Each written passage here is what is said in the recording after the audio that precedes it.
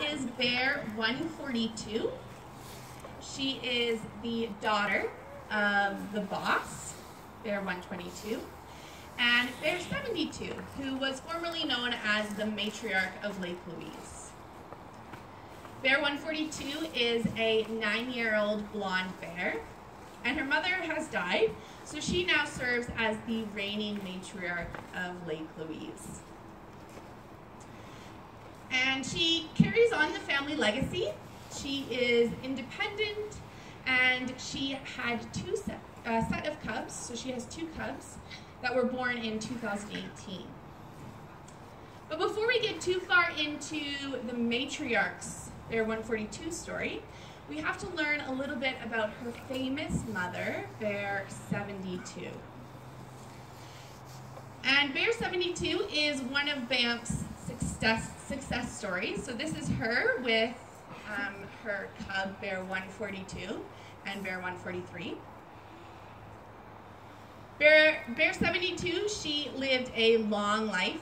She had 3 sets of cubs, and she eventually died of natural causes.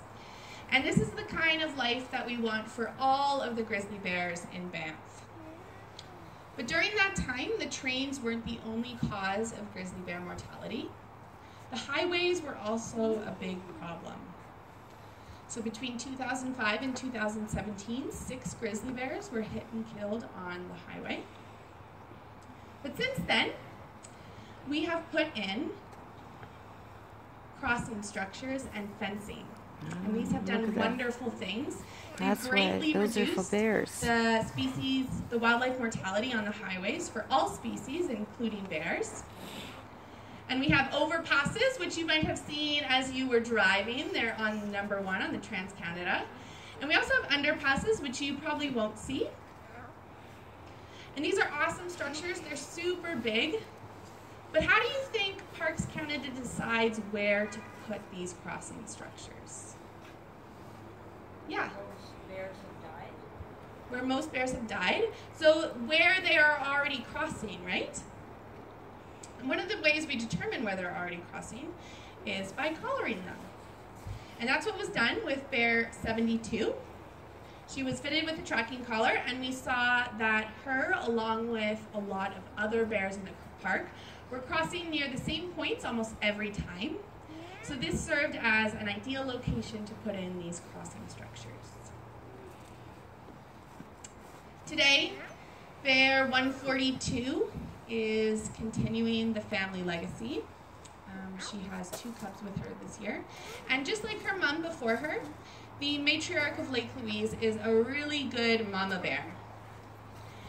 But this spring, we had a little bit of a tense situation with Bear 142 and her cubs.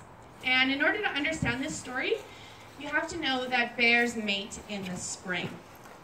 And when a bear is ready to mate, when a male bear is ready to mate, that is all he can think about. He's totally focused on mating. But a female bear will only mate if she doesn't have cubs. So if she has cubs, no chance. So this means that sometimes male bears will try and kill the cubs of a female bear. Now this May, in the middle of the day, Bear 142 and her cubs were up at the Lake Louise lakeshore. And if you guys have been there, you know it's pretty busy. There are lots of people, and it's not a good place for a bear and her cubs to be wandering around. So Parks Canada conservation officers were up there, and they were trying to move Bear 142 and her cubs to a less populated area. But they soon realized that she was not alone. There was a male bear, Bear 136, also known as Split Lip, following her, and he was after those cubs. So this became a very dangerous situation, and all of the people up the lakeshore were moved into the chateau, and we just kind of had to wait and see what would happen. But Bear 142 and her cub is a very good mama bear, and she will do anything to protect her cubs. And in May, the lake is still frozen, although that ice is getting thinner and thinner every day. But she took the risk. She darted across the lake with her cubs in tow. And Splitlip came chasing after her, and she ran up the avalanche slope at the side of the lake, which is covered in snow. And Bear 142 and her cubs are relatively light, so they can kind of trample over the snow, no problem. But Splitlip is a big guy, and every time he tried to run through the snow, he sunk deeper and deeper, and he eventually got stuck, and he gave up. So Bear 142 and her cubs are safe.